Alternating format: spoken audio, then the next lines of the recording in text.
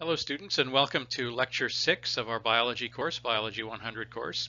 Today, as I promised, we're going to spend the rest of the semester dealing with one particular organ system every week. And this week we're going to learn about the musculoskeletal system. Now obviously sometimes the skeletal system and the muscular system are considered to be separate organ systems, but it's easier to combine them sometimes because the skeletal muscles are involved with moving the skeletal bones around. So we'll discuss the musculoskeletal system, and then we'll learn the names of the important bones in the human skeleton and the important muscles that move those bones.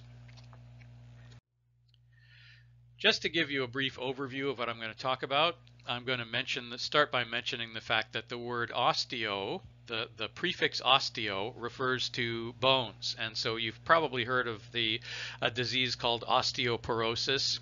That of course is a problem where the bones become very brittle, especially in women as they age, as they become elderly. The word osteon the word an osteon is one of the fundamental building units for bones. You know, like we talked about monomers being put together, the monomeric units that are used to put together proteins or polysaccharides. Well, the individual monomers that are put together to make up a type of bone called compact bone is referred to as an osteon. There are certain cells that are present in bone that are responsible for either making bone or taking bone apart. They are called osteocytes.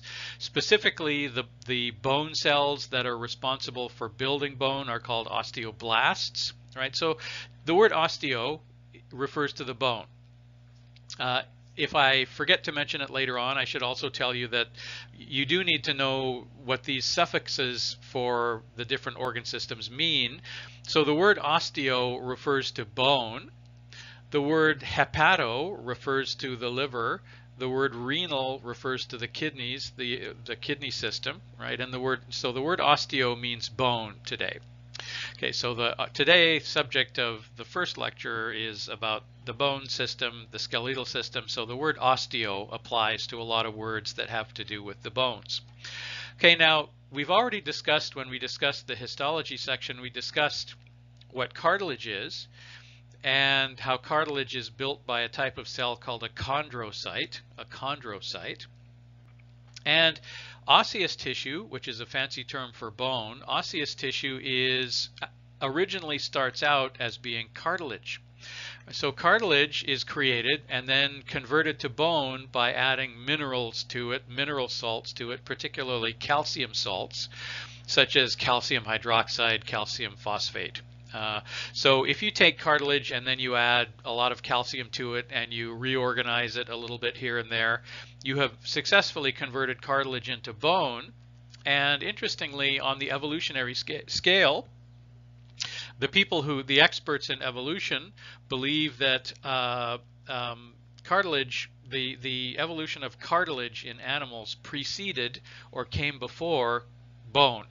So 500 million years ago or so, we had fish in the ocean that had cartilage skeletons that are made entirely of cartilage and not bone. And those fish, some of them are still around today. Those are the sharks. Things like sharks, dogfish, and stingrays all have skeletons that are made of cartilage and not bone. And then later on, a few 100 million years later, fish developed a skeleton that was made of bone instead of cartilage, and this type of skeleton was created by adding calcium phosphate and calcium hydroxide to the cartilage.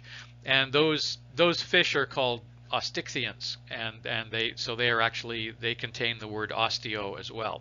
So we started out with cartilage fish, then the bony fish evolved from the cartilage fish. Just because one animal evolves from another animal doesn't mean that the first type of animal disappears.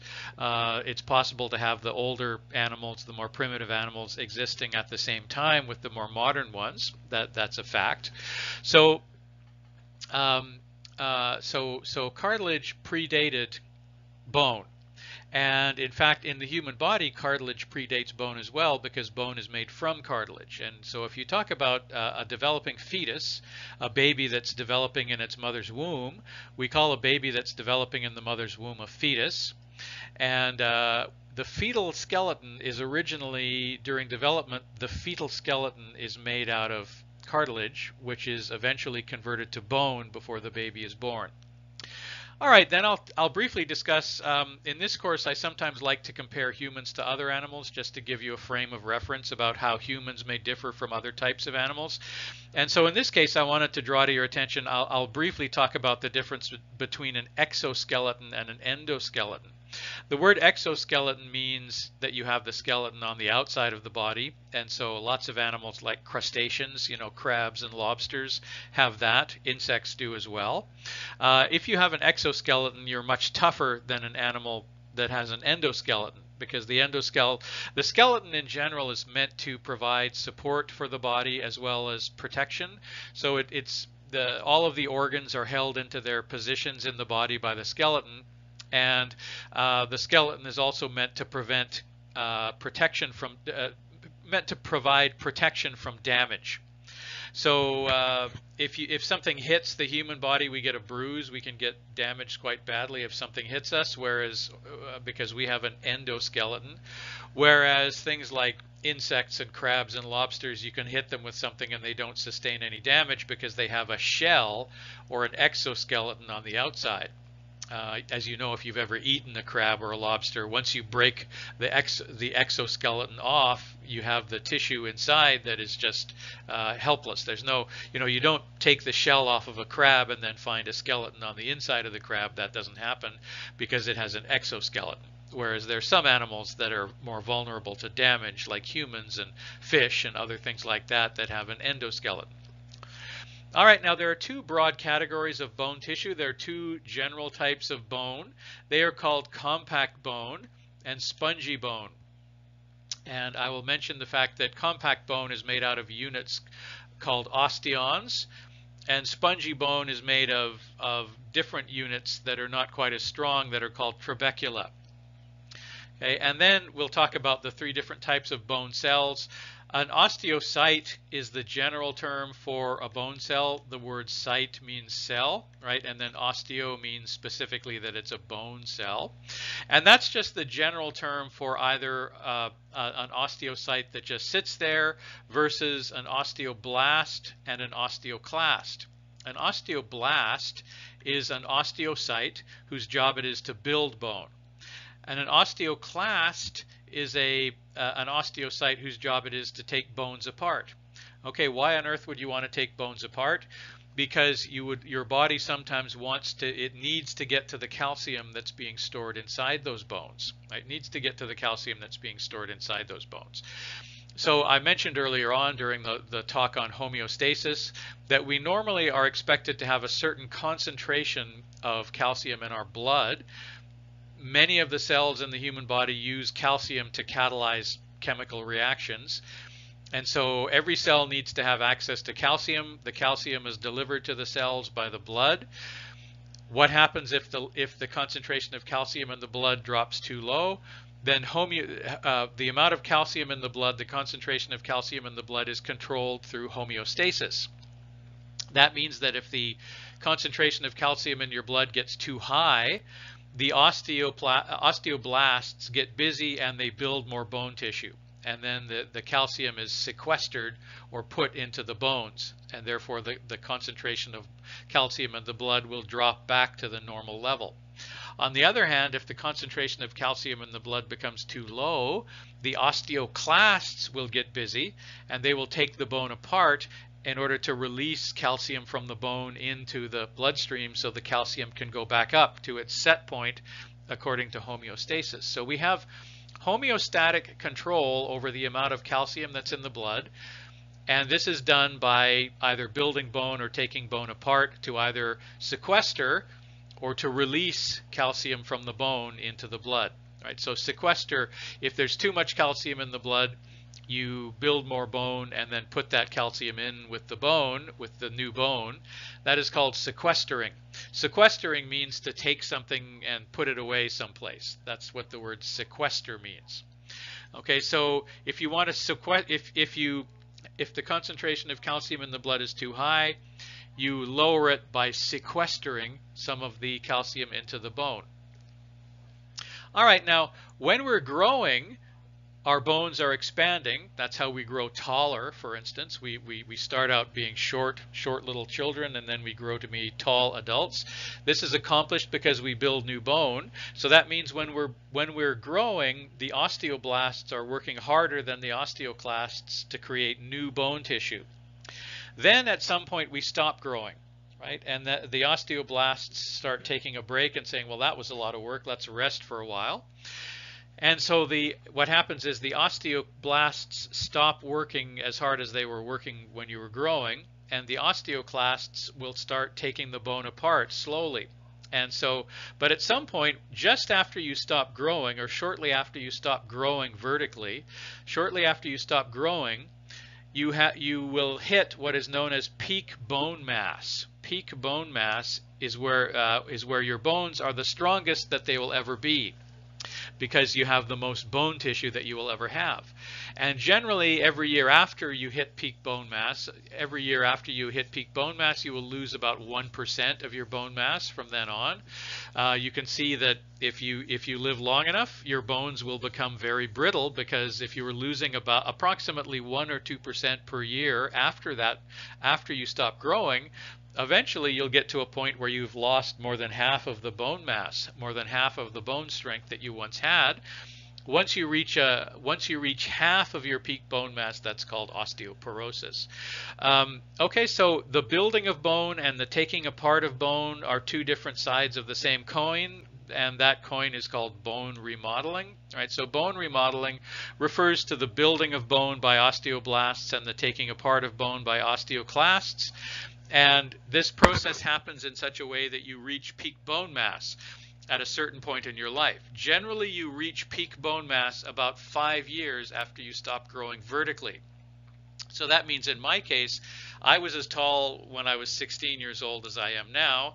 So I stopped growing vertically when I was 16. That means I hit my peak bone mass. I had peak bone mass when I was about 21 years old. And then from the ages after 21, I was losing about 1 or 2% of bone mass per year. And so at this point, I've lost about 40% of the bone mass. I have only about 60% of the bone mass that I had when I was at peak bone mass. So my bones are much more brittle now than they were when I was 21, or even when I was 31, for instance. So this happens to everybody, and this is why one of the most frequent injuries and one of the most frequent problems that elderly people have is broken bones. Right? So you have to avoid putting elderly people into situations where they may fall or slip or be hit by something and break a bone or fracture a bone, because their bones are very easy to break, and once they're broken, they take a long time to repair because the osteoblasts are no longer very active. The osteoblasts are not very active anymore. All right, so let's talk about that. And then after we've discussed all of that, we will discuss the human skeleton, and we will learn the names of the important bones in the human skeleton. You must remember them all because they will be on quizzes and tests. And then we'll talk about how to fracture, when bones are broken, we call that fractures. And bones can break in different ways. They can fracture in different ways. And so there are different names for different types of broken bones. And we will learn how to classify different bone fractures, and you will be responsible for that on the exams as well. And then we'll talk about the important muscles that move the important bones. Okay. All right, let's talk about the evolution of the skeleton in general. Humans are the most advanced animals, and we have an endoskeleton, but it wasn't always so. On the evolutionary scale, animals did not originally have skeletons, so let's learn about that. Okay, the earliest animals, believe it or not, were the sea sponges, the sponges that you find in the ocean. And so those were the first animals to develop, to evolve in the world. Right? And they did not have a skeleton. in addition to that, they did not have symmetry, right? So if you look at a sea sponge, different types of sea sponges, they do not have radial symmetry or bilateral symmetry. Their shape is they have a kind of a haphazard random shape. And so the earliest animals did not have symmetry, and then the sea sponges evolved into a phylum called the Cnidaria, which have radial symmetry, and then some of the Cnidaria evolved into other types of animals, like including humans, which are members of a phylum called I've forgotten what the human phylum is called now. The Chordata. I'm sorry, I apologize. The Chordata is the phylum that the humans belong to, and members of the Chordata generally have a proper bilateral symmetry and a proper skeleton. All right, so the earliest animals, the sea sponges, had no skeletons, and then some of those animals evolved into more advanced animals that had, like sea stars, for instance, which are commonly called starfish. Some of those animals evolved into animals that had radial symmetry, like starfish, that had something called a hydrostatic skeleton. Now, a hydrostatic skeleton, these animals lived in the ocean. We're still talking about animals living in the ocean, and they had little pockets that they could fill up with fluid and create pressure, fluid pressure inside these pockets, which had the effect of holding them into their proper shape. And then eventually, some of those animals evolved into the cartilage fish, which are known as the chondrichthyans. Chondrichthyans are fish that have a skeleton that's made out of cartilage. Okay, so the earliest animals in the ocean were so we're not talking about plants. There were nothing but plants in the ocean for a long time, but eventually some of the plants lost the ability to photosynthesize, so they're not, you can easily spot them because they're not green. So green plants contain chlorophyll, which allows them to carry out photosynthesis. Photosynthesis is a way of building tissue using energy from sunlight. As soon as you stop having that ability, you're an animal, right? So the sea sponges were the first animals. They were no longer photosynthetic, and they had to rely on eating other life forms in order to survive. So sea sponges typically eat seaweed, not seaweed, but algae and bacteria and protists. They kind of absorb them and then dissolve them and eat them. So that's a sea sponge on the left. On the right, we have a sea star. The sea stars were among the first fish. Sea stars are commonly called starfish, but as a proper biologist, you would know that you can't call this a fish because it doesn't have fins or a tail. In order to be a fish, you have to have fins and a tail. Right? So a jellyfish is not a fish. The technical term for a jellyfish is, we simply call it a jelly. Again, a starfish is not a fish. Technically, its proper name is called a sea star.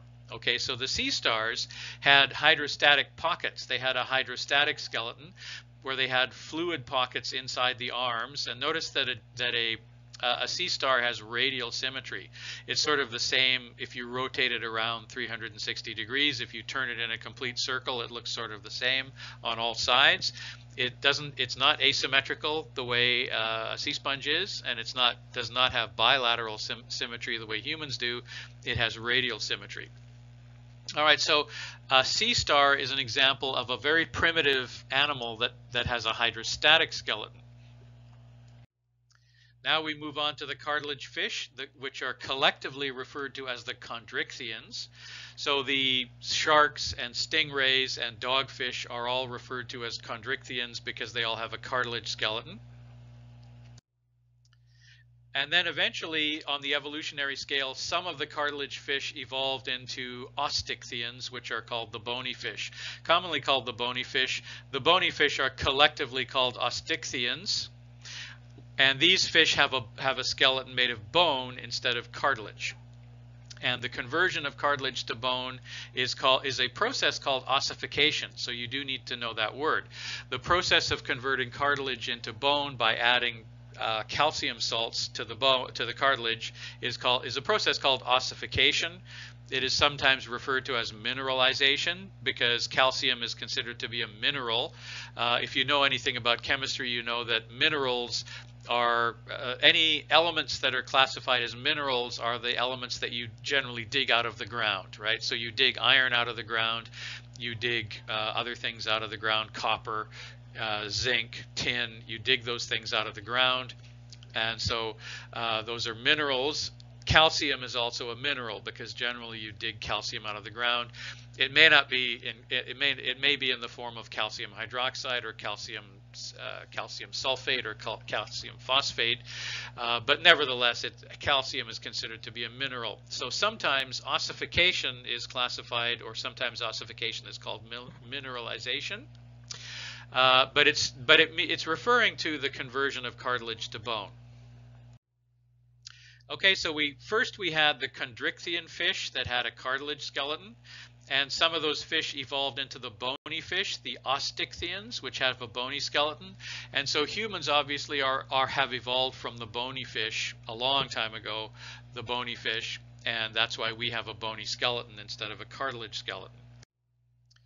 Okay, now if you're an animal that has your skeleton on the outside, you have an exoskeleton. If you have it on the inside, you have an endoskeleton.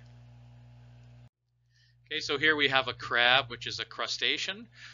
This is a tree crab, so in case you didn't know, not all crabs live in the ocean. Some of them live on land.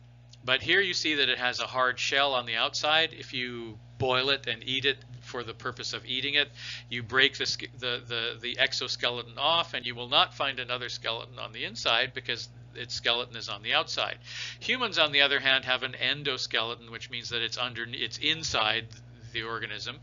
That doesn't quite make any sense because the best purpose for the skeleton is to provide support for the internal organs. You know, it keeps all the internal organs in their proper place, but it also is meant to provide protection from damage. So you can do a lot more damage to a crab without actually harming that crab than you can to a human, right? If you hit a crab with a hammer, it may not break. If you hit a human with a hammer, there will definitely be some damage done. Now there are certain parts of the human skeleton that function for protection as well, and that specifically I'm talking about the rib cage. The rib cage is there and does a good job of protecting the lungs, which are particularly delicate. You know, the lungs are basically just balloons, and those balloons could be easily damaged if they were not protected by the ribs. So the rib cage is sometimes referred to as the thoracic cage, and I'll talk about that again in a minute. It's called the thoracic cage, and its function is to protect the lungs and also the heart to a lesser degree, but the lungs are particularly vulnerable to being squished or damaged or somehow. And so the thoracic cage does a good job of protecting the lungs, but generally speaking, the human skeleton doesn't do a lot of protection. The other example of protection by the human skeleton, which is an endoskeleton, is the skull. Right, so the skull is there to protect the brain, and the skull is the part of the skull that contains the brain is sometimes referred to as the cranial vault. The cranial vault. And you know what a vault is. A vault is another word for a safe that you would find in a bank, you know, that has a combination lock on it, and you keep all the money inside to protect it. That's called a vault. Well, the part of the human skull that contains the brain is called the cranial vault because its main purpose is to protect the brain from damage, and the brain is extremely delicate and extremely vulnerable to damage. Okay, so that's the difference between an endoskeleton and an exoskeleton. From a damage point of view, an exoskeleton is actually a lot better, but humans don't have that. All right, so we talked about the endoskeleton. Humans have an endoskeleton. The skeleton starts out as cartilage, which is converted to bone, a process called ossification. Ossification is sometimes called mineralization. Mineralization and ossification are is a process where calcium salts, or calcium compounds such as calcium hydroxide and calcium phosphate are added to the bone and have the effect of hardening it. Right, so the root word osteo or osseous refers to the bone or the skeletal system. Okay, the cells bone cells, whose specific cells who are specialized to function in the skeletal system are called osteocytes, As I mentioned, an osteoblast is an osteocyte that makes new bone tissue. An osteoclast is an osteocyte that destroys or takes bone tissue apart. The reason it does this is because the concentration of calcium has dropped too low in your blood, and so you have to get some calcium out of the reserve bank. Now, obviously, this is a problem because you don't want to be taking your bones apart. You need them because you don't want your bones to become brittle. For this reason, it's critical that you get enough calcium in your diet so that the concentration of calcium in your blood does not drop to the point where the osteoblasts will start to take your bones apart to get calcium. So it's critical that you get enough calcium in your diet. You can get calcium from dairy products like milk and cheese that happen to be rich in calcium. However, even that may not be enough, so I recommend that people take calcium supplements on a regular basis. You go to the drugstore and you can buy calcium in a bottle in pill form, so you just take some of these calcium pills every day. That everyone should do that. But that's not quite the end of the story. The end of the story is that when you eat calcium, your intestine is unable to absorb the calcium without the help of vitamin D. Right? So you need vitamin D in order to absorb the calcium. Right? So make sure that you also take vitamin D every day. That's particularly important in a place like Canada because Canada does not get much sunlight. We're very far to the north and we don't get a lot of sunlight. Now, where do you normally get vitamin D? You might have heard that your body makes vitamin D in response to sunlight. So yes, sunlight is good for you. It's good to get out into the sun because then vitamin D is created in your skin when the skin gets hit by sunlight. So sunlight is good for you because it allows your body to create vitamin D. However, it's a trade-off. It's a double-edged sword because if you get too much sun, you could be vulnerable to skin cancer. Right now, so you want to get enough sun that you get some vitamin D. You don't want to get too much sun that you get skin cancer. So it's a balance. It's probably easier and better to get your vitamin D from vitamin D pills that you would simply buy in the drugstore. Right, so I advise everybody to take calcium supplements, especially if you're female, because women have problems losing bone tissue much faster as they get older. So it's important that everybody have enough calcium to support proper bone health, but it's much more important for women to take care of that as well. And as I said, taking calcium pills is not enough. You also have to take vitamin D pills.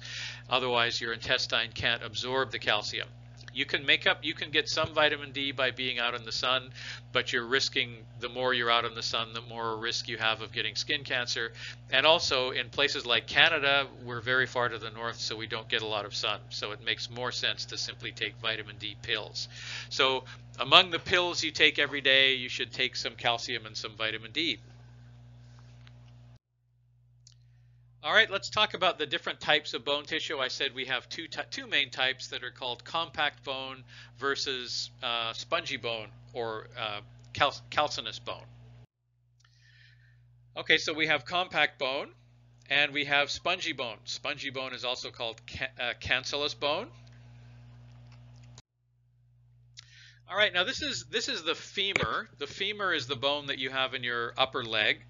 Right. Now, the femur is composed, like many bones, are composed of both compact bone as well as spongy bone. You notice that the two ends of the femur, this is the end that connects with your hip bone, and this is the end that connects with the knee. This upper end of the femur that connects with the hip bone is made of spongy bone or cancellous bone. And you notice that it has red coloring inside. Now the reason for that, we'll talk about in a minute, but the reason for that is because that is where your blood is formed. Human blood cells, red blood cells and white blood cells, are formed inside spongy cancellous bone. Blood cells are not formed within compact bone. Okay, so spongy bone is less strong than compact bone, and it has a kind of a spongy appearance because it has lots of pores in it. Pores are little pockets, little hollow spaces. Those are pores. Right, so you know that a sponge has lots of pores in it. That's how it's able to absorb the water. Right, so spongy bone has pores in it, And the function of those pores is that they're filled with what's called bone marrow. Bone marrow is a type of cell, and those bone marrow cells are what develop into red and white blood cells. Right? So that process of converting bone marrow stem cells into red and white blood cells is called hematopoiesis, and I'll show you how to spell that in a minute. But blood cell creation occurs in the spongy bone.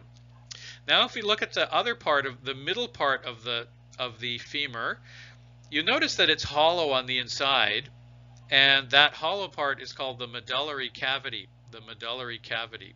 Usually if you talk about the outside part of a body part, you call that the cortex. So the outer part of a piece of any, a bone or an organ, the outer part is usually referred to as the cortex, and the inner part is usually referred to as the medulla, Now in the case of the femur, the medulla of the femur, the central inner part, is hollow, and it is filled with bone marrow, this yellow stuff here. So if you've ever, I know many of you are vegetarians, and so you would avoid this kind of thing, but if you've ever broken open a beef bone, the bone from a cow, or the bone from a chicken, you would have seen this yellow stuff on the inside. Let's say you were preparing a meal or something, or you got a bone from the butcher to give to your dog. When I was young, we had lots of dogs. We had lots of pet dogs, and we used to go to the butcher shop every week and get spare bones. The butcher would give us the bones, and we'd take them home and give them to the dog, and the dog would chew on the bones until they managed to break open the bone, and then they would lick all of this yellow marrow out of the inside of the bone. That's really what that's the only reason why dogs chew on bones, because they're trying to break them open and get the marrow out. Because the marrow is an adipose tissue that's very rich in energy, so dogs love that. So on the inside of the femur, you have this yellow bone marrow. Now there are two types of bone marrow. There is yellow bone marrow and red bone marrow. Yellow bone marrow, which you would find inside the medullary cavity of the femur, for instance, the yellow bone marrow is only fat. It's fat cells. It's adipose cells. And what are adipose cells filled with? You remember? They're filled with triglyceride. Okay, so that is not the kind of bone marrow that human blood cells are made out of. The blood cells are created from the red bone marrow, and the red bone marrow is found within the spongy bone. Okay, so be clear on the fact that we have two types of bone marrow that is found within bones. Yellow bone marrow is simply fat tissue for energy storage, and red bone marrow is what are called hematopoietic stem cells, which are used to generate blood cells. Red and white blood cells develop from red bone marrow. So there's a difference. You find yellow bone marrow inside the hollow compartments of compact bone, and you find red bone marrow inside cancellous bone, spongy bone. Now the compact bones are made of very compact systems called osteons. Osteons are also referred to as Haversian systems because it was invented or discovered or named by a scientist named Havers. And then the spongy bone, the calcaneus bone, is made of slightly weaker networks of bone fibers called trabeculae. Okay, so compact bone. I just showed you that the femur is made of both compact and spongy bone. It's compact in the middle part, and it's spongy on the end. Okay, so compact bone is strong and dense. It's organized into ring structures that are called osteons, also known as Haversian systems. And generally there's a tunnel that runs down the center of this circular osteon, where blood vessels and nerves can run down this tunnel, and the tunnel is called a Haversian canal. So here we have a drawing of a piece of compact bone. This is actually meant to be a cross-section through the femur, where you have the hollow space on the inside. And then we have popped out, on the left, we have popped out one of the osteons for us to look at. So you can see that it's a circular system that looks like a long tube, It's made of concentric rings of lamella. Lamella means tissue. Concentric means rings within rings within rings. And then in the very center, we have a tunnel that runs down the middle that has a vein, that's the blue thing, and an artery, that's the red thing, running down the middle of it. Right? So there may also be a nerve that runs down the middle of a Haversian canal. That's why when you break a bone, it hurts, because what you've done is you've compressed, you've pinched the nerves that run through the Haversian canals. So when you break a bone, you've caused pressure to be exerted on the nerves that run through the Haversian canals. And whenever you press or you put pressure on a nerve, that usually causes pain. That's what they talk about when they say that you pinched a nerve. You put pressure on a nerve, that causes pain. And so there are nerves that run through the bone tissue, and the nerves, along with some arteries and veins, run through the Haversian canals of each osteon. Okay, here's a top view of an osteon. You can see the Haversian canal in the middle, that's the dark part, and then you can see the concentric rings of lamella around the outside. So if you saw something that looked like this, obviously you would know that you're looking at bone tissue. All right, let's move on to spongy cancellous bone. It is weaker and lighter. It's not as dense. It contains red marrow, red bone marrow, where this word hematopoiesis takes place. You need to know this word. Hematopoiesis is the process by which red bone marrow cells are converted to red and white blood cells that circulate in the blood. So you know that we have blood that's filled with red and white blood cells. Those cells originated in the bone marrow. They originated inside spongy bone. And the process of conversion of bone marrow cells to blood cells, red and white blood cells, is called hematopoiesis. And the cells, another technical term for those red bone marrow cells, another technical term is hematopoietic stem cells. Right, so you might have heard in the popular media or in the news, you've heard about stem cells. Well, when they talk about stem cells, that's what they're talking about. That's often what they're talking about. There are other types of stem cells in the body that, such as embryonic stem cells. So when a developing embryo, you have a fertilized egg, like you take an egg and a sperm, you fertilize them, then that creates something called a zygote. The zygote develops into an embryo, which is a very, very rudimentary human being. That embryo is made of things called embryonic stem cells. So what we're talking about here is the other type of stem cell, which is called a hematopoietic stem cell.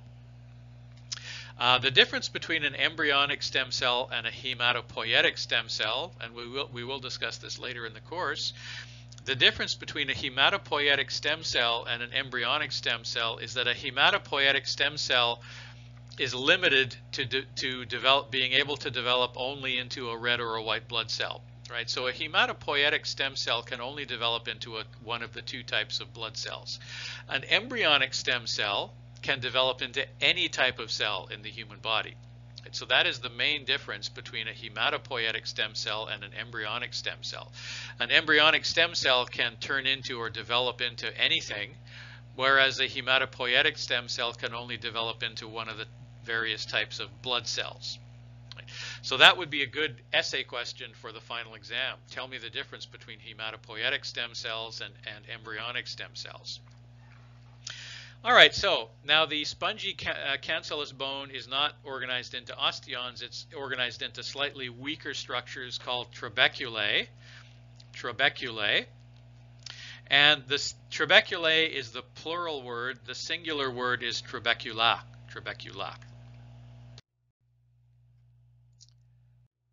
All right, so here we have trabeculae forming the inside of spongy tissue. So here's the head of the femur that attaches to your hip, and that's one of the places where hematopoiesis takes place. And so the head of the femur is made of spongy bone, not compact bone. Therefore, when people fall and break a bone in their leg, it's usually the head of the femur that breaks, particularly in elderly people, because it's made of spongy bone instead of compact bone. Compact bone is generally stronger than spongy bone. So if you have elderly people that slip and fall on the floor and break their hip, that's usually where it broke, in the in the head of the femur, because the trabecular bone is much weaker than the compact bone. Okay, here is a dissected head of a femur. You can see it's all red because it's filled with red bone marrow. The red bone marrow is red because it's developing into red blood cells. So blood, one of the sources of blood in the human body is the head of the femurs. We have two of those, the head of the femurs. All right, these are the other places in the human body where hematopoiesis takes place. Hematopoiesis takes place inside many of the spongy of the areas that are made of spongy bone tissue, cancellous tissue, and the main places where that's true are the heads of the two femurs, right? The pelvic bones, the hip bones. That's another place. The head of the humerus, the two humeri. The humerus is the bone in the upper arm. The spinal column. Hematopoiesis is taking place in the spinal vertebrae. Vertebrae are the little pieces that make up the backbone. And hematopoiesis also takes place in the ribs. And hematopoiesis also takes place in the skull. Right? So I could ask you on a test, name 3 places where hematopoiesis takes place. Name 3 places in the skeletal system where red blood cells are formed, something like that. Or name 3 places in the skeleton, in the human skeleton, where you have spongy bone, right? Where you have spongy bone. I forgot to mention also this bone right here at the center of the rib cage called the sternum. We're going to talk about the sternum later. That's another spot where hematopoiesis takes place. Okay, so these are the areas in the adult human being where hematopoiesis takes place. Okay, so ossification is the process of converting cartilage into bone. You put calcium salts into the cartilage, which has the effect of hardening it. An osteoblast creates bone, and then eventually it develops into a less active form of a bone cell just called an osteocyte. But as I said, the term osteocyte is the general term in general for both osteoblast and osteoclast. It simply means a bone cell. And an osteoclast breaks down the bone marrow in order to get calcium out. That's part of calcium homeostasis. Right, now, an easy way to memorize the word blast, osteoblast, so you remember the word osteo as relating to bones. A blast, just imagine this thing exploding. Imagine one of these cells exploding and making lots of bone tissue. Okay, the word clast, have you ever heard the word iconoclast? An icon usually refers to a person or a thing that is revered. Some very big important person, for instance, a famous leader, political leader or something would be an icon. And what is an iconoclast? An iconoclast is a person who doesn't respect authority, right? They don't like authority, and they spend a lot of their time making fun of icons. They make jokes about important political leaders and make fun of them and belittle them and make them seem small. And so the job of an iconoclast is to take apart or deflate an icon. Whereas an osteoclast is a cell that does the same thing. It takes apart bone and makes it smaller and lesser. But it does this for the purpose of liberating calcium and putting it into the blood. Okay, bone remodeling is the combination, the collective term to putting bone tissue together versus taking it apart. This process is controlled by hormones that are produced by the endocrine system, and we'll talk about those when we're talking about the endocrine system. So whether or not the iconoclasts are working harder than the iconoblasts or vice versa, that is controlled by hormones. As it happens, when we get older, those hormones begin to diminish, and so that's one of the reasons why we produce less hormones that cause growth of the bone, and then we have decline of the bone. The bones become thinner and more brittle as a result of age, and that is the result of slowing down of the endocrine system. So bone mass refers to the amount of basically how much bone do you have? How much bone do you have? So peak bone mass is related to the fact that bones will stop growing. They'll stop adding mass about 5 years after we stop growing vertically. I mentioned that I stopped growing vertically when I was 16, so that means 5 years later I reached my peak bone mass at about approximately age 21, and I have been declining ever since. We lose bone matter at a rate of about 1% or 2% per year after that. Osteoporosis is a condition where you have a risk of breaking a bone. You have a risk of a bone fracture. And so this, technically, you have osteoporosis when you have less than 50% of your peak bone mass. So you can see that if you live long enough, almost everybody has osteoporosis if they live long enough. So pretty much everybody in their 80s has osteoporosis, and so we have to be very careful with people that are that age to not put them in any situations where they may fall down and break a bone. So this chart, this graph, represents the typical bone mass of men and women as they age. Right, so you can see on the vertical axis, the y-axis, that this total bone mass is measured in the total amount of calcium in the skeleton measured in grams. Right, so a man at peak bone mass has about 1.5 kilograms of calcium stored in their bones. As you get older, the amount of calcium stored in the bones declines, and the amount of bones that you have in total declines. Okay, so you see here that both men and women reach their peak bone mass in their early to mid 20s, and then the amount of bone mass they have starts to decline. Now notice that there's a sharp decline in bone mass in the late 40s, early 50s for women, and that is a result of a change in hormones called menopause. Right, so loss of bone due to menopause in women is a serious problem. Right, so at age 50, women's bones start to become very brittle all of a sudden, suddenly. Right, and so when you get to be 80 or 90 or 100, you notice that there's a big discrepancy in the amount of bone matter left, the amount of bone mass that men and women have left. Men generally have more, women have less, and so we always have to be very careful with elderly women in particular, because they are very vulnerable to having a broken bone if they fall or if they're hit with something. There are extreme cases of very elderly women who have had the bones in their hands broken by somebody shaking their hand too vigorously. You know, shaking somebody's hand too enthusiastically. If it's a very elderly woman, you could actually break the bones in her hand. So this is one thing. This is why we always have to be careful with elderly people and never put them in a situation where they may fall. They always have to make sure they grip onto the hand railing when they're going up and down stairs. If they fall, it would be a disaster. A young person in their 20s falls down the stairs. They get some bruises, that hurts, but they're fine after a day or two. They didn't break any bones.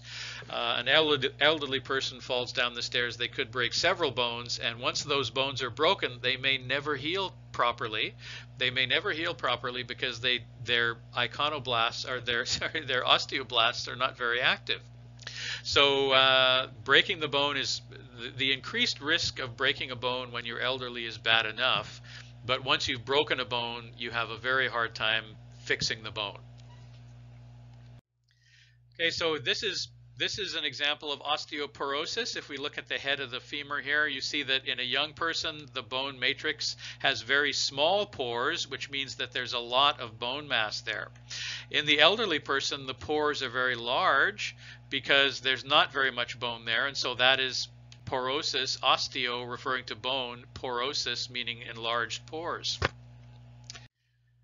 So if your bone tissue has a lot of large pores, it can be easily broken because it doesn't have as much strength, and so that's why we do all kinds of things in society to prevent putting elderly people in situations where they may fall and break those bones. That's why if you ride the bus, you notice that there are seats at the front of the bus that say courtesy seats, and it says please allow elderly people to sit here. That's because if an elderly person gets on the bus and they try to walk all the way to the back of the bus, or if they have to stand up or walk farther to get a seat, and the bus suddenly lurches to a stop and they fall over, they could break a bone and they could never recover from that. They may never recover from that. On the other hand, if a young person has to stand and the bus lurches to a stop and they fall and they hit the floor, they get a bruise, and the bruise disappears in a couple of days. they don't have to worry about it. But an elderly person could break a hip bone or break the femur, the head of their femur, and it may never heal again. And that's, you know that if you look at a young person, they can move around quite easily. If you look at a very elderly person, you notice that they're walking with a walker or with a cane or two canes or something like that. You know that the transition from being a person who's mobile and healthy to a person who's elderly and immobile doesn't happen gradually. It happens in discrete, it's a result of discrete events, right? So a person goes from a middle-aged person who can walk normally to an elderly person who walks with a limp and has to use a cane. That happens usually as a result of breaking something. So if you can get into advanced age without having broken anything, you stand a much better chance of having a good, fulfilling, healthy life as an elderly person. So the trick is to age age in a healthy, mobile manner. The trick is to avoid breaking bones at all costs, right? So that's one of the main reasons why we try to keep elderly people out of situations where they might fall and break something. Okay, let's talk about the important parts of the human skeleton. Okay, first of all, we divide the human skeleton up into two special units. One of them is called the axial skeleton. If you know what an axis is usually kind of a long, thin tube that other things rotate around, right? So if you have a central piece, that would be called the axis. And so the central skeleton, which consists of the head, the spinal cord, the sternum, the sacrum, and the skull part of the head, that is referred to as the axial skeleton, the central part. And then the arms and the legs that you stick onto the axial skeleton are referred to as appendages. And so we call the arms and the legs that we stick onto the axial skeleton, we call that the appendicular skeleton. We refer to that as collectively as the appendicular skeleton. So the axial skeleton refers to the skull, the vertebral column, the ribs, and the sternum, as well as the sacrum, which we'll talk about. The sacrum is part of the spinal column. And the appendicular skeleton consists of the limbs, which means the arms and the legs. So here we have the axial skeleton composed of the skull, the spinal cord, the ribs, and the sacrum, which is down here at the bottom of the spinal column. And notice I mentioned before the thoracic cage. This part of the axial skeleton has a special name. We call it the thoracic cage because it's part of the thorax, and its purpose is to protect the lungs mainly, but also the heart to a certain extent. Now, one thing to notice before I move on about the ribs, note this red stuff, this red coloration here is meant to be cartilage, right? Cartilage. The ribs are made of bone. The sternum, what's commonly called the breastbone, the sternum is made of bone, but the ribs are not directly attached to the sternum. They're indirectly attached through cartilage. Right? So the ribs are not continuous with the sternum. They are attached to the sternum, but they're not continuously attached to the sternum. They're attached through an intermediate piece of cartilage. Okay, now the appendicular skeleton. There are two parts to the appendicular skeleton. The bones that connect the arms to the bones that connect the arms to the skeleton are referred to as the pectoral girdle, and the bones that connect the legs to the skeleton are called the pelvic girdle. Right. So be clear on what the pectoral girdle is and what the pelvic girdle is. Just remember when we talked about the body compartments, I showed you where the pelvic compartment is, and so the pelvic girdle is located near the pelvic compartment. The pectoral girdle, the word pectoral refers to the upper chest, right? So the pectoral girdle is where the arms are connected to the axial skeleton at the shoulders. Okay, so here we have what's commonly called the shoulder girdle, but which is technically called the pectoral girdle, right? So I could ask you what the pectoral girdle is, or I could ask you what is the technical term for the shoulder girdle. I could ask you anything like that on a test. And then down here at the hips, it is commonly referred to the hip joints where the hips attach the legs to the axial skeleton is referred to as the pelvic girdle. All right, now if you take all the bones in the human skeleton, there are 5 general types of bones. We already said that there are 2 types of bone tissue, compact bone and spongy bone, cancellous bone. But that tells you what the bones are made of. It doesn't tell you anything about the shape. Okay, so if you take the shapes of the various bones that comprise the human skeleton, they can be classified into 5 general shapes. And again, this could be something I ask you about on a test. And those 5 shapes are long bones, like the femur that I just showed you is a good example of a long bone. The flat bones, typically the bones of the skull and the bones, the sternum are 2 examples of flat bones. So are the hip bones, by the way. Short bones, typically we're talking about little bones that are about 1 centimeter by 1 centimeter, and they're usually square in shape. And a good example of those are the carpal bones that are found in your wrist. Irregular bones are odd shapes that have things sticking out all over the place. Typical example of irregular bones are the spinal vertebra. The vertebra are the little pieces, the individual little pieces that form the spine. And then finally, sesamoid bones. If you've ever seen a sesame seed, if you've ever eaten a sesame snap or something like that, a sesame seed is a little tiny oval-shaped seed. There are only a couple of bones in the human body that are sesamoid in shape, and the most common one is the patella, which is commonly called the kneecap. And so you know there's a little bone on the front part of your knee, on the anterior surface of your knee, that is called the kneecap. That's the common name. The technical name for that bone is the patella, and we'll talk about that. Okay, so let's have a look. Okay, so the femur that comes from the leg is a good example of a long bone. The sternum, which is found at the center of the chest, is a good example of a flat bone. The skull bones are also good examples of flat bones. The spinal vertebra that make up the spinal cord are good examples of irregular bones. The bones that make up the carpals in your wrist and the tarsals in your ankles, they're usually small bones that are square in shape, roughly cuboid in shape, cubical in shape, are the short bones. And then the kneecap, the bone that protects the anterior surface of your knee, the front surface of your knee, is called the patella, and that's a good example of a sesamoid bone. In fact, it's the only example of a sesamoid bone. All right, let's get to the human skeleton and memorize all the main bones in the human skeleton. You are responsible for memorizing this. I could ask any of these bones on a test. All right, so we see our skeleton on the left. The skeleton is standing in anatomical position with its feet facing forward and its palm facing forward, except that the right hand, the skeleton's right hand, is facing the wrong way. The left hand is actually facing in proper anatomical position, right? So pay attention to this hand, not the other one. All right, so you know where the skull is. The skull is up here. The mandible is the technical name for the jawbone. The mandible is the jawbone. The little pieces that make up the spinal column are called vertebra, so therefore we refer to the backbone as the vertebral column. You know where the ribs are. Right? You know where the sternum is. Right? The sternum, this central part here, also commonly called the breastbone. All right, the clavicle. The clavicle is commonly called the collarbone. Right? This is the clavicle. The scapula is commonly called the shoulder blade. Now let me ask you, is the shoulder blade, well, let me ask you first, is the clavicle on the anterior or the posterior side of the human body? If you feel your own collarbone, you'll know the answer.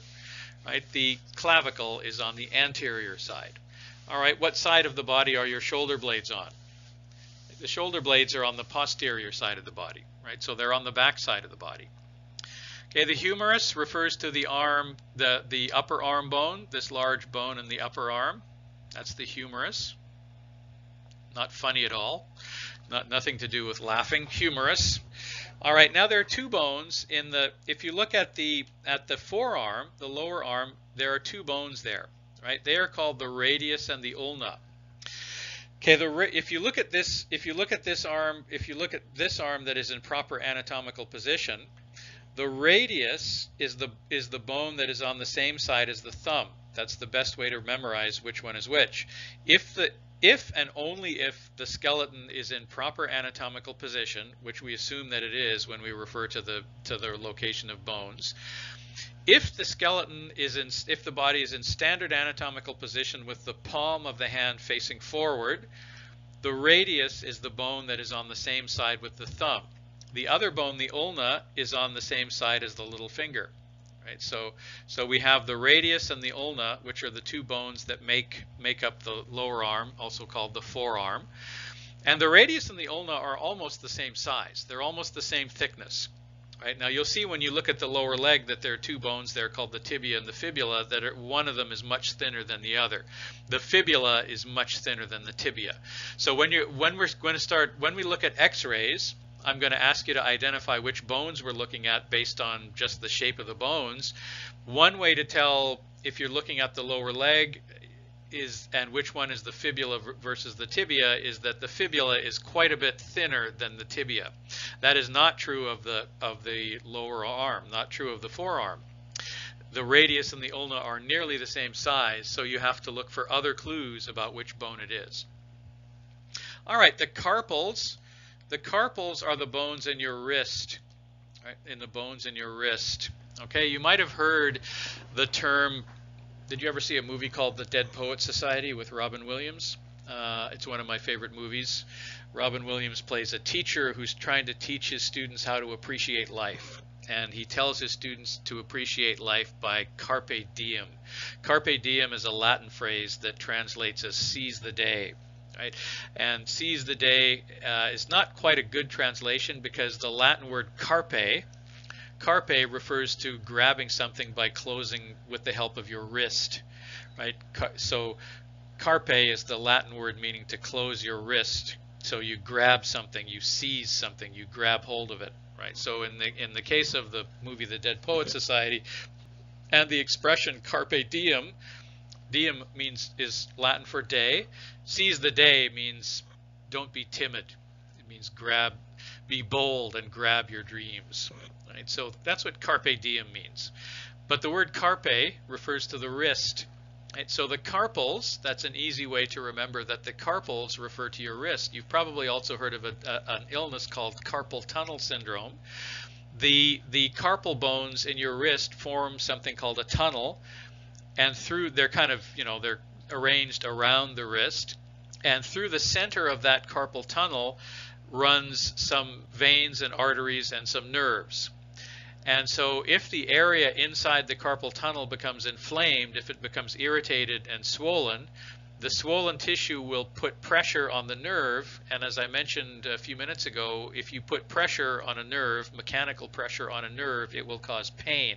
That results in the sensation of pain.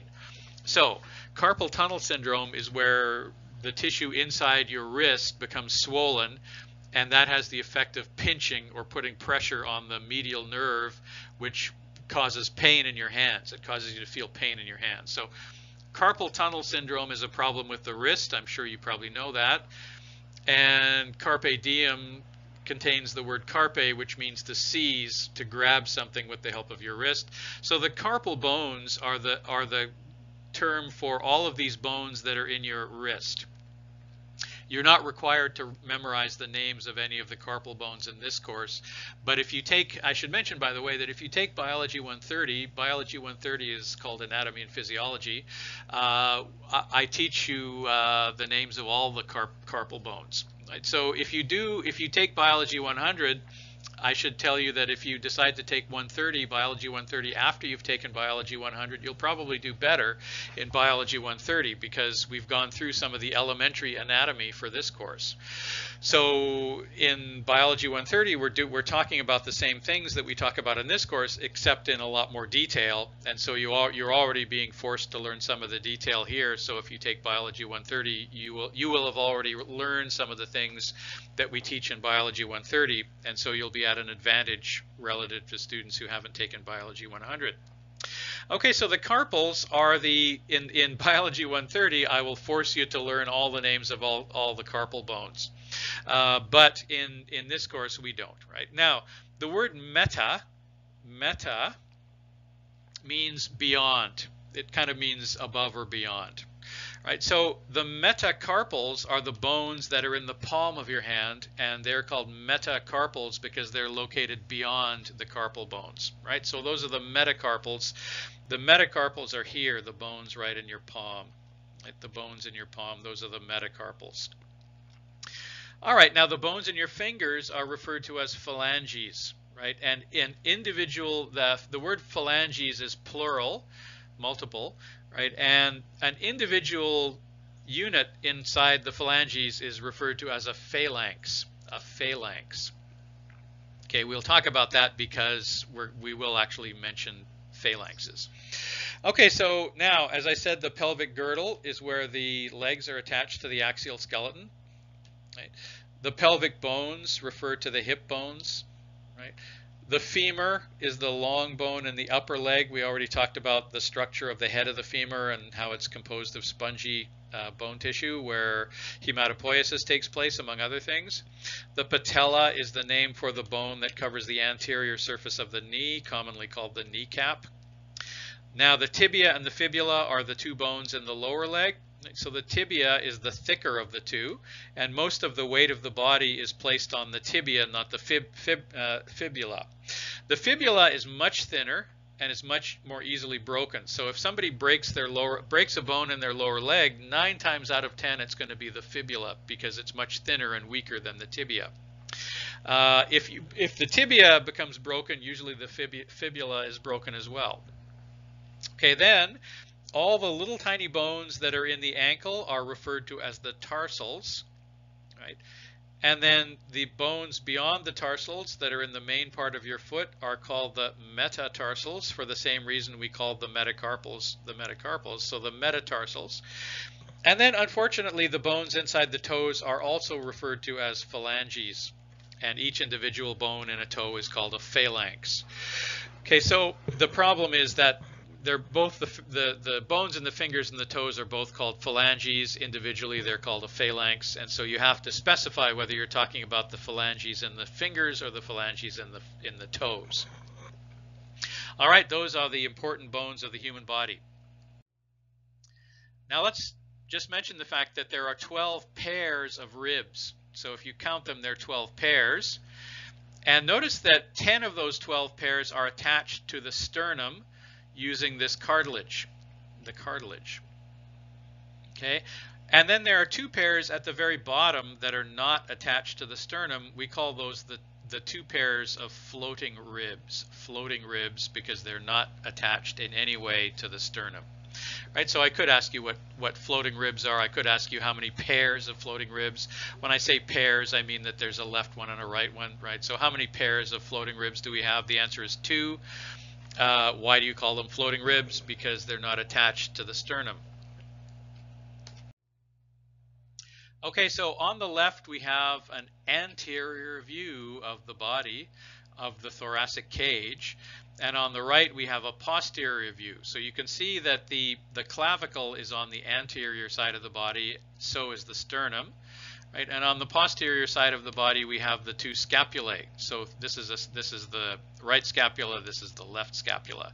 By the way, when you refer to right and left for the skeleton, you're referring to the skeleton's right and left. Right, so that's why I say that this is the right. Well, if you're looking at an anterior view of the skeleton, this is the right arm. Right, so this is the right arm over here because we're talking about the skeleton's right arm. We're not talking about our right or left. Okay, so once again, so we have these various parts. There's the humerus, and then the radius and the ulna, right? And then we have the carpals in the wrist. We have the metacarpals in the hand itself, and then we have the phalanges in the fingers. Each individual phalange is called a phalanx, and it has a specific name. All right, so as I said, the individual phalanges, an individual bone that forms part of the phalanges is called a phalanx. Right now, some of you, if you study history or something like that, if you study Greek or Roman history, you may know that a phalanx is a Greek word for a row or a line of soldiers. Right, so somebody thought that a bone in the finger looks like a line of soldiers in line or something. I have no idea why, but that's what they named them. Okay, so in Biology 130, in this course, we're not going to force you to learn the names of all of the metacarpals, but we do in 130. In 100, we don't force you to memorize the names of all the metacarpals or anything. But there is, in 130, we teach you how to name each bone in the fingers. So and I'm just going to run through it here because it's a good reinforcement of the idea of proximal and distal. Okay, notice that the index finger, the first index finger here, what you do when you name the bones, the phalanx bones, is you take every finger and you give it a number 1 through 5. The thumb is number 1, right? So the index finger, the finger that you use to point with, is actually number 2, right? Now notice that within the index finger we have 3 individual phalanxes. There's one that's close to the hand, there's one that's in the middle, and there's one that's farthest from the hand. Okay, so this bone that's closest to the body is called the second proximal phalanx. This one that's farthest from the hand is called the second distal phalanx. Right? And the one that's in the middle is called the second medial phalanx. Right? So then here we have the third proximal phalanx, the third distal phalanx, and way over here we have the fifth proximal phalanx and the fifth distal phalanx. So I just mentioned that. I don't force you to memorize that in this course. I will force you to memorize it if you take Biology 130. But that just a reinforcement of the idea of the terms. How do you understand the terms distal and proximal? So distal refers to whichever piece is farthest from the body. Proximal means closer to the body. So the fingers have, every one of the fingers has a distal phalanx and a proximal phalanx. Notice that the thumb only has two phalanxes making it up, right? So there's the first proximal phalanx and the first distal phalanx. There is no first medial phalanx, and the same thing applies to the toe, the big toe. The big toe is considered toe number 1, and it's composed of only two phalanges, whereas the other 4 toes are composed of 3. Okay, so here we have the femur again. Right.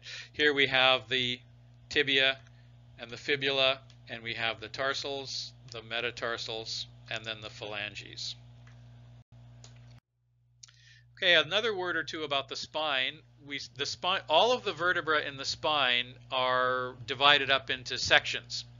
Right. So the spinal vertebrae that make up that make up your neck, the proper anatomical term for the neck is the cervical area, the cervix. Now you might have heard the term cervix related to the female reproductive system, that women have a cervix at the base of their uterus. That's true. And the word cervix means a narrow part or a narrow neck in Latin. Right. So then in the human body we have two cervices. So the neck is also referred to as a cervix. Okay, so the human neck is composed of 7 cervical vertebrae, right? So if I asked you where the cervical vertebrae are, you would say in the neck, right? So those vertebrae that form, the 7 vertebrae that form the neck or the cervix, are given a letter and a number, numbers 1 through 7. So C1 through C7 are the 7 cervical vertebrae that make up the neck. It is critical that you know that. Okay, so you do need to know that. Okay, then we have 12 vertebrae that are basically on the posterior side of the thorax.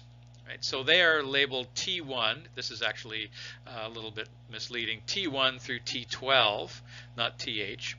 Right, so T1 through T12 are the 12 thoracic vertebrae. Right, so we have 12 thoracic vertebrae, and by the way, every one of these vertebrae has a pair of ribs coming out of it. Right, so the ribs, the 12 pairs of ribs, are attached to the 12 cervical vertebrae. Right, now, when 2 bones or 2 joints come together and form a joint, The technical term for that is called an articulation. Articulation. And and so you say that the ribs articulate with the thoracic vertebra. The ribs articulate with the thoracic vertebra. Right? So the cervical vertebra do not articulate with the ribs. Just only the thoracic vertebra articulate with the ribs. All right, now if you go below the thoracic vertebra, you have 5 vertebrae that are called the lumbar vertebra. Lumbar vertebra. So we have the lumbar vertebra down here, the thoracic vertebrae in the middle, and the cervical vertebra up here. Right? And then so the lumbar vertebra are the strongest vertebra in your body, because when you're standing upright, a lot of the weight of your thorax, the weight of your upper body is brought to bear on the lumbar vertebra. So when people develop back problems when they get older, it's usually a problem with the muscles that are attached to the lumbar vertebra that are being compressed and causing pain. Okay, so the lumbar vertebra do not articulate with the ribs. They're by themselves. Okay, now below the lumbar vertebra we have something called the sacrum. The sacrum is actually made out of 6 pairs of vertebrae that have become fused together. So it is now a solid piece. It became fused several hundred million years ago during evolution. Okay, at the very bottom of the sacrum, we have a little tiny bone called the coccyx. See the word coccyx. And the coccyx is commonly referred to as the tailbone. And if you fall down and you break that, it's extremely painful. It's excruciatingly painful. Some people are born with a coccyx that's too long, and it's constantly poking at the tissue underneath and causing pain. People like that tend to slouch because if they sit up straight, it's painful. You can have the coccyx removed, but it's painful to have it removed because you have to, the surgeon has to cut inside there and then sew it back up, and it's very painful. So coccyx is a bone that sometimes causes us problems. Okay, here's something interesting. This is on the right. We have a diagram of the skin on the human body, which is divided up into a bunch of little bands running from side to side that are referred to as dermatones, and we're going to talk about that later during the nervous system discussion. So the dermatones are little areas of the body. Each dermatome contains its own set of nerves, so that if you touch the skin in that area, only a particular set of nerves will be stimulated. Right? Those nerves that are stimulated, if you touch that particular part of the body, those nerves enter the spinal cord through one particular vertebra. So if you look at this diagram, you notice here that you see here the letters T1, the letter and the number T1. That means that the nerves, when you feel something touch that part of your skin, the nerves that convey that signal to the brain enter the body through the first thoracic vertebra. Right? If you touch the skin here, the nerves that carry that signal to the body enter the spinal cord and start heading up towards the brain through the first lumbar vertebra. Right? If you touch something with your middle finger or your index finger, the nerves that carry that signal to the brain enter the spinal column at C7, cervical vertebra number 7. Right, so if you're a neurosurgeon or you're a neurologist and you have people who have nerve damage, you learn all about that sort of thing. Which nerves carry signals from which parts of the body to the brain and vice versa. All right, let's talk for a minute about the skull and the teeth within the skull. Okay, so the very front bone of the skull is called the frontal plate or the frontal bone. Right? Then we have a parietal bone, which is this one here, parietal bone. We have a temporal bone, which is located here, temporal bone. And we have an occipital bone, which is located here at the back. Now you can't really see it from the skull at this angle, but the skull plates, the bones of the human skull, there is only one occipital bone, and there's only one frontal bone. But there are actually 2 parietal bones, one on each side, and there are 2 temporal bones, one on each side, right? So we have a single frontal bone, a single occipital bone, and 2 parietal bones and 2 temporal bones, right? The upper part of the jaw above your upper teeth is referred to as the maxilla. That's part of the skull. And the jawbone, the lower part of the jaw, is called the mandible. Right? So you're responsible for all of those terms. Now, just as a matter of curiosity, these bones that are in the skull, the frontal bone, the occipital bone, the parietal bone, and the temporal bone, are named after the structures of the brain which they protect. So here we have a brain. This part of the brain is called the frontal lobe, and it's protected by the frontal bone of the skull. This part of the brain is called the temporal lobe, and it's protected by the temporal bone of the skull. This part is called the parietal lobe, and this part back here is called the occipital lobe. The occipital lobe protected by the occipital bone. The occipital lobe of the skull, the occipital lobe of the brain is responsible for interpreting visual information. So when you see something, the signal is received by the eyes, but the signal is sent back here to the occipital lobe of the brain in order to figure out what you're looking at. And so the occipital part of your brain is responsible for visual information. If you had damage to your occipital lobe, you might be blind even though there's nothing wrong with your eyes. Your eyes could be perfectly fine, but if you had damage to the occipital part of the occipital lobe of the brain, you would not see anything. Let's move on to the teeth. Okay, these sharp teeth, these sharp flat teeth in the front of your mouth are referred to as the incisors. Incisors are used to bite chunks of food off so that you can chew them up. So it's when you're biting a piece of food off, it's the incisors that do that. Okay, the molars are these teeth at the back. Right? They are meant for grinding the food up. Right? So you bite the food off with the incisors and you grind it up at the back of your mouth with the molars. This is true for all mammals, by the way, and humans are mammals. Right? Now, in the beginning, for other mammals, the purpose of the tongue is to position the food over the appropriate set of teeth. But humans have learned how to do other things with the tongue, namely how to speak. Right? So humans use the tongue for speech as well as for positioning the food in your mouth. So if you're ever eating fast because you're eating something that you love and you bite your tongue, how is it possible you bit your tongue? You bit your tongue because you failed. You put a piece of food, you used your tongue to move a piece of food from the front of your mouth to the back of your mouth so it could be ground up by the molars, but you didn't take the time to move your tongue out of the way before you bit down on the food, and so you bit your own tongue. That happens every now and then. So the tongue, the original purpose of the tongue for mammals was to position the food that your incisors had bitten off, position that food on top of the molars so you could grind it up. Okay, now we have two other teeth that are important. The cuspids are the fangs. You know, they look these long pointed teeth that are on the top and the bottom of your mouth. If you look at a tiger or a lion, you see that their cuspids are enormous. If you look at a walrus, the cuspids are enormous. Those giant teeth that come out of a walrus's mouth a walrus is a mammal, of course. Those teeth are the walrus's cuspids. Now, if you're talking about animals instead of humans, if you're talking about humans, you call those fangs the cuspids. If you're talking about animals, you call them the canine teeth. Occasionally, you will hear somebody refer to the human cuspids as the canine teeth, and that's fine. It's a mistake. It's not quite the proper term. The actual exactly proper term is cuspids.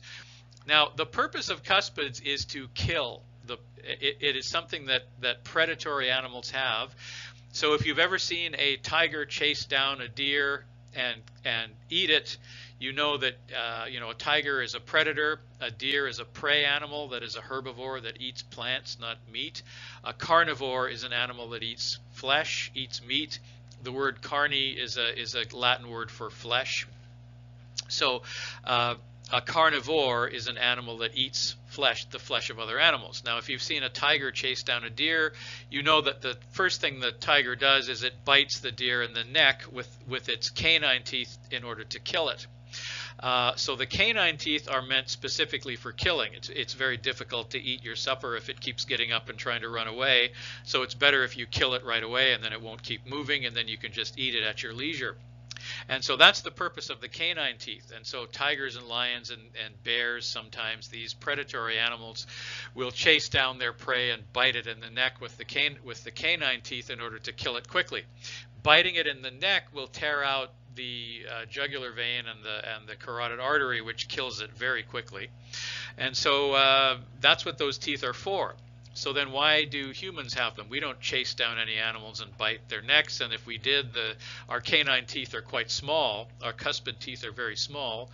So what's the point? Well, we believe that at some point in our evolution, we evolved from humans evolved, and the primate family in general. If you look inside the mouth of a gorilla, for instance, you'll see that a gorilla has very large canine teeth, but gorillas don't hunt animals to eat. They use the fangs for basically just for defense and things like that. So, but the theory is that the primate family, the apes, including the humans, were evolved from predators, and then we ended up in an environment where we had to compete with better predators that are better at chasing down meat than we are. So we evolved from being carnivores to being omnivores. Omnivores are things that eat both vegetables and meat, and usually if you eat meat, it's meat that is already dead and has been slightly decomposed, right? That sounds kind of disgusting, but that's what an omnivore does, right? So a carnivore is an animal that will only eat meat it will only eat an animal that is just freshly dead, that it has killed in the last minute or so. An omnivore, a carnivore that does that, a carnivore that will only eat freshly killed meat will not eat a corpse that's been dead for a few days. It thinks that it smells disgusting and will go away. Whereas, and honestly, that's a good policy. You don't want to eat carcasses that have been partly decomposed. But an omnivore is not very good at chasing down live animals, so it is willing to eat slightly decomposed carcasses that somebody else has killed, or it has died of old age or something. They will eat that.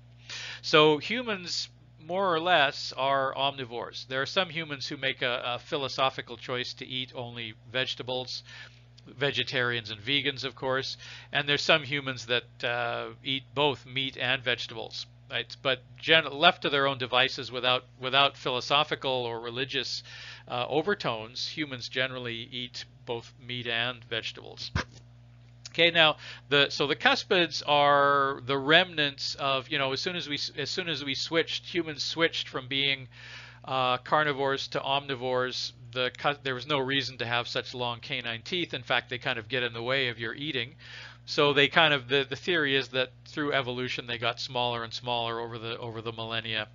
Okay, so humans have cuspids, but they're very small. Humans also have claws, which are a sign of a carnivore, but that's in our case, those are fingernails, and our claws are pretty pathetic for a carnivore, right? So we can't really tear anything with our claws. In fact, if you try to tear something with your fingernails would probably come out before you could succeed in tearing it. So we have the remnants of these carnivore characteristics, but that's another story. All right, so the cuspid teeth are the remnants of canine teeth, and then the bicuspids are just the teeth that are located between the cuspids and the molars, and so those are these ones here. All right, let's move on now and discuss classification of bone fractures. When bones break, how do we classify the breakage? Okay, so first of all, we have to ask ourselves whether the fracture is closed or compound. Now, there's a common misunderstanding that a compound fracture is where the bone is broken into several pieces. That's actually a mistake. A compound fracture is where you have a broken bone and the jagged broken edge of the bone actually comes out of the skin. That is what a compound fracture is. It's very disgusting, very grotesque and painful to have a broken bone poke its way out of the skin. It causes bleeding, lots of bleeding, and so on. So a compound fracture is quite serious compared to a closed fracture. A closed fracture is where the broken bone fragments did not break out of the skin. Okay, then you have to worry about whether you have to classify the bone fracture as to whether it is a simple fracture or a comminuted fracture. A simple fracture is where the bone breaks in one place, And a comminuted fracture is where the bone breaks into several fragments like this. And then finally, you have to worry about or classify whether the fracture is a complete fracture or what's called a green stick fracture. So a complete fracture is where the bone breaks clean through like this. A green stick fracture is where it only breaks through part of the way. And this is possible because bones are quite rigid, but they're still a little bit flexible. So if you break a bone, if you fracture a bone, the fracture may not go all the way through. And so the way to think about this is if you take a stick, if you take a dried out old stick that's brown and you break it, it will break with a clean snapping sound, a sharp snapping sound. Whereas if you take a stick that is new, a new stick that is still green, and you try to break it, the odds are that it won't break completely through. One side of it will break and then the other side of it will remain attached, and so you'll have that. So that's kind of the way to remember what a green stick fracture is. Okay, so let's here's some x-rays. I'll show you some x-rays and I want you to first guess, you know, in your own time, tell me which bone is broken, and then tell me how you would classify the fracture. Okay, so I'll give you a minute to think about that. You can stop the video if you want. Okay, so first of all, are we looking at, I see two bones. So this could possibly be the lower leg or the lower arm, the forearm, right? Which one is it? Right, so these two bones are different in thickness. One of them is quite a bit thinner than the other. So the thinner one must be the fibula and the thicker one must be the tibia, so we're in the lower leg. Right? And then this is you can see where the flesh is on where the tissue is in addition to the bone on the x-ray. The broken bone doesn't appear to have come out of the skin, so this is a closed fracture. It seems to be broken into only two fragments. You know, it's broken in only one place. So this is a simple closed fracture. The bone is broken completely through, so it is a complete fracture. So this is a complete closed simple fracture of the tibia. Okay, this is harder to judge because I see two bones that are nearly the same size. So which part of the body did we say that was? Right. So this is obviously the forearm, the lower arm. Here are the carpals up here, right? And just by it's hard to tell, but you know that if you look at your forearm, you know that it's thicker on the upper part. So this must, and then when you have this thick side facing upwards, the thumb is on the same side, right? So if the thumb is up here someplace, right, the thumb is up on this side somewhere, this must be the radius. Right? So this is a closed, simple, complete fracture of the radius. What about this? Okay, so this is a double fracture, and this is this is a double green stick fracture of the radius and the ulna, but it is a simple fracture, it is a closed fracture, not a compound fracture. All right, I'm going to show you another fracture which looks quite gory and bloody, so prepare yourself. But don't worry too much because this is fake. This is actually movie makeup. Somebody was supposed to have a broken finger in the movies, and so they put on this makeup to make it look like they have a fracture. All right, this is a fake makeup version of a compound fracture, and I'm showing it to you because this is sort of what a compound fracture of the finger of the proximal phalanx of the first proximal phalanx of the left hand would look like. Except that if this really was a fracture, this side over here would just kind of be dangling loose because it would only be held by the flesh. The bone would be completely broken. So the distal part of the finger would be dangling loose, which it is not here. So this is a fake movie makeup version showing you what a compound fracture looks like. All right, let's talk about the important muscles that move these bones around. Okay, so the skeletal muscles are attached to the skeletal bones. They are under voluntary conscious control, so we can consciously move bits of the bones here and there, right? And then the bone is moved in opposite directions by opposing pairs or sets of bones. Right? Now, when you move a bone in one direction, there is usually one muscle that is doing most of the work, and we call that one muscle the prime mover. And then there are usually some other smaller muscles that assist the prime mover, that work together with the prime mover. And when you have one, or if you have more than one thing working together cooperatively, that is referred to as synergy. And so synergy, so these little muscles that assist the prime mover are called synergists. So when you move a bone in one direction, there's one muscle that does most of the work, lifts most of the load, called the prime mover, and that movement is stabilized by a bunch of smaller muscles that are called the synergists. Okay, now when you're moving that bone in one particular direction, the muscle or the muscles that move it in one direction are called the agonists. And then there's usually another set of muscles on the other side of the bone whose job it is to move it in the opposite direction. So those muscles whose job it is to move the bone in the opposite direction are referred to as the antagonist or the antagonists. Right? So whether a muscle is classified as the agonist or the antagonist will depend on which direction we're trying to move the bone. Right? So if you move it in one direction, one muscle is the agonist and the other one on the other side is the antagonist. When you try to move that bone back in the opposite direction, the one that's on the other side becomes the agonist and vice versa. Okay, now there's another pair of terms we need to learn, and that is that every muscle that is attached to some bones, every muscle has an origin and an insertion point. Okay, so usually there are no examples that I know of where you have a muscle that is attached at both ends to the same bone. What would be the point of that? Right? So it wouldn't move the bone. It would simply flex or tense or flex or relax without moving anything because it's attached to the same bone. So that there would be no point in that. However, usually bones that move the skeleton are attached to two different bones. And the end of the muscle that is attached to, usually the two bones that a muscle is attached to, one of the bones is meant to move and the other one is not. The other one is meant to be an anchor where the muscle is attached. And so the attachment point of the muscle, where the end of the muscle that is attached to the bone that doesn't move, is called the origin. And the end of the muscle that's attached to the bone that does move is called the insertion point.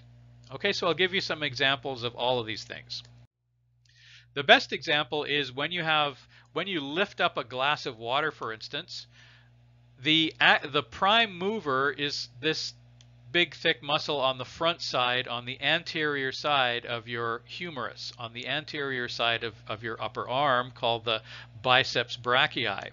So when you lift a glass of water, the prime mover is a muscle called the biceps brachii. It looks like it's plural, right? It says biceps. That's because the muscle is made of two main bundles, right? But it is classified as a single muscle. If you dissect it away, you cut it away, you can see that the humerus is underneath. Okay, now the biceps brachii is the prime mover for this movement. We have some synergists that help it do its job. Specifically, this muscle here in the forearm helps to stabilize this movement, and it is called the brachioradialis, Right, so I might ask you a question on the test. I might say, give me one example of a prime mover and give me one example of a synergist, and you can say the biceps brachii and the brachioradialis are an example of a prime mover and a synergist. Right, now, you may know that let's look at the origin and the insertion point. The origin of the biceps brachii is actually the scapula. Right? So the scapula, when you lift a glass of water like this, you know that the scapula doesn't move. Your shoulder blade does not move when you're lifting a glass of water. The biceps brachii are anchored to the shoulder blade. And so when you lift the glass of water, the shoulder blade does not move. So the origin of the biceps brachii is actually the scapula.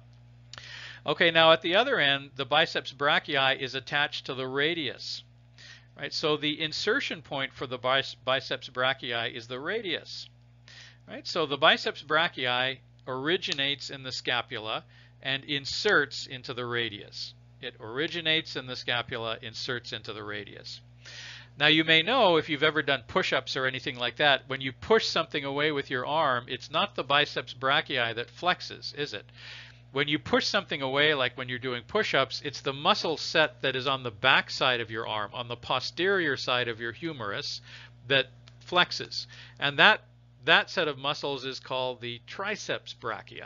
Right? So when you're lifting a glass of water, the biceps brachii is the agonist, and the muscle that could move that limb in the opposite direction is now classified as the antagonist, and that particular muscle in this case is the triceps brachii. So when you're lifting a glass of water, the agonist is the biceps brachii and the antagonist is the triceps brachii. When you're doing push-ups, the triceps brachii are the agonists and the biceps brachii are the antagonists. All right, so skeletal muscles are under voluntary control. They have the job of moving the bones in opposing pairs or sets. So in the movement I just showed you, we have the biceps brachii as the prime mover, together with the brachioradialis as one of the synergists. There's a couple of them. And then those are the agonist when you're making that movement. If you make the opposite movement, if you move the forearm in the opposite direction, then it would be the triceps brachii that's the agonist, and the biceps brachii would be the antagonist. And the origins and the insertion points we talk about. The origin is usually the attachment point for the muscle to the bone that doesn't move. The insertion point is the attachment point to the bone that does move, right? So the biceps brachii, if I asked you for an example of of the origin of a muscle and the insertion point of a muscle, you can say, okay, the biceps brachii. The origin of the biceps brachii is the scapula. The insertion point of the biceps brachii is the radius. Right, so for this particular movement, lifting a glass of water, the agonist is the biceps brachii, located on the anterior side of the arm.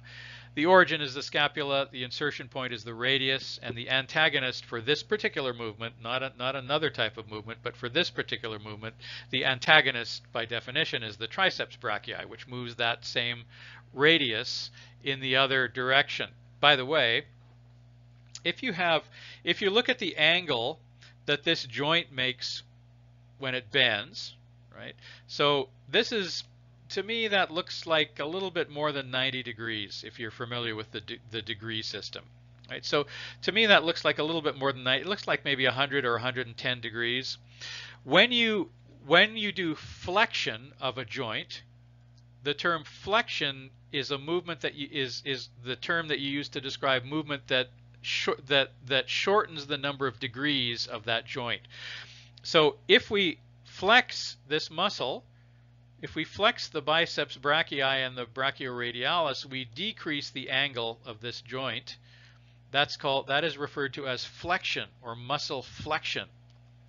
If you move it in the opposite direction, in a direction that increases the number of degrees in this joint, it increases the angle of this joint, that is called extension. Right? So when the biceps brachii becomes tense, when it contracts, when it shortens, it causes a type of movement that is referred to as radial flexion. When the triceps brachii tenses and contracts, it pulls the forearm in the opposite direction, and that movement is called radial extension. Right? So when you flex your biceps brachii and you move your forearm up towards your shoulder, that's called radial flexion. When you move it away from your shoulder, that's called radial extension. So that's a way that you describe movements of the human body. Okay, let's just run through a quick list of the important muscles that you need to memorize for this course.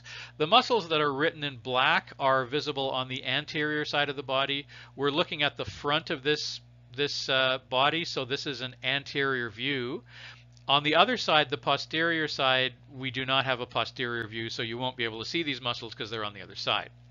All right, but let's learn these. So the deltoid is this kind of triangular muscle in your neck that you use to shrug your shoulders. Those are the deltoids. That you have a pair of them, so you have a left and a right deltoid.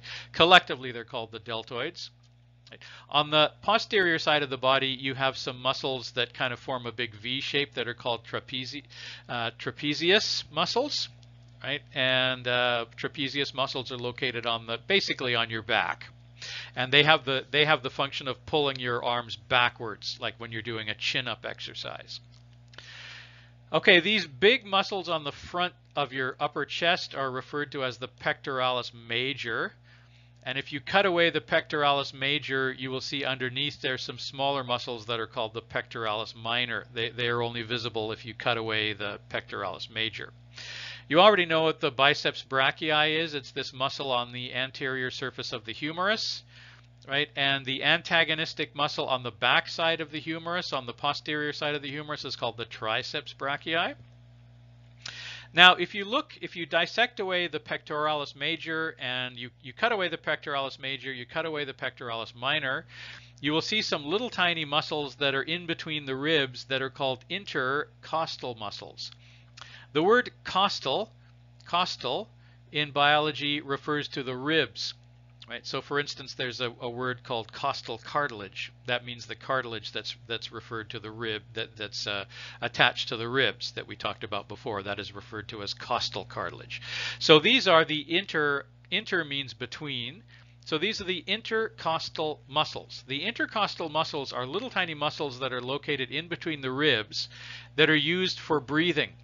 So when you take a breath, the intercostal muscles pull the ribs together, which has the effect of pulling the front of the rib cage upwards and outwards and filling the air with lungs, right? So at some point in the course, I will probably ask you, what do you call the muscles that allow the rib cage to lift upwards and outwards in order to fill the lungs with air? The answer is the intercostal muscles. Or I could ask you, what is the function of the intercostal muscles, right? So or what is the location of the intercostal muscles?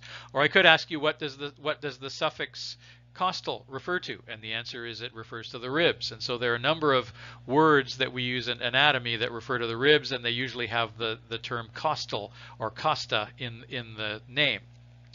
Okay, the rectus abdominis muscles are these muscles that we have on the front of the stomach. Right? They help you when you're these are being used when you're doing sit-ups. People often do sit-ups because they want to have this nice thing that in North America they call it a six-pack, because there are 6 muscles there that make these 6 neat little lumps that make it look like you're very fit and very athletic. They call that a six-pack. In fact, it's the true name is the rectus abdominis muscles. Okay, the rectus femoris muscles. You see the word femur in there, right? The rectus femoris muscles are what muscle in the front part of your leg, the anterior surface of the leg, that causes the lower leg to move forward as if you were kicking a ball. So when you're kicking a soccer ball, the main muscle, the agonist for that movement is the rectus femoris.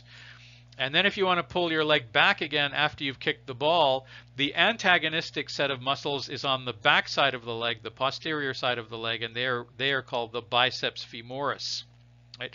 So the biceps femoris are responsible for flexion of the knee. The rectus femoris muscle is responsible for extension of the knee joint. All right, so to summarize what we talked about in this lecture, we learned about the word osteo, which is the root word for bone tissue. We talked about the differences between cartilage and osseous tissue, bone tissue. We talked about an exoskeleton versus an endoskeleton. Humans, of course, have an endoskeleton. We talked about compact bone versus spongy bone, and the fact that compact bone is made of osteons, whereas spongy bone is made of trabeculae. Spongy bone is the location of hematopoiesis. You must learn the word hematopoiesis. It's very important. We talked about different types of osteocytes, osteoblasts versus osteoclasts. We talked about how those 2 types of bone cells are involved in bone remodeling. And we learned that humans at some point, usually in their 20s, their early 20s, reach what is known as peak bone mass. And then the amount of strength and bone tissue they have starts to decline every year from then on until you get to be very elderly, where your bones are very brittle.